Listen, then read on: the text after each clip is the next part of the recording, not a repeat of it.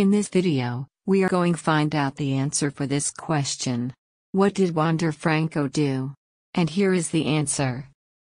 Wander Franco, a shortstop for the Tampa Bay Rays, hit for the cycle on June 12, 2023. This means that he hit a single, double, triple, and home run in the same game. Franco is the youngest player in MLB history to hit for the cycle. The feat was even more impressive considering that Franco was only 21 years old at the time.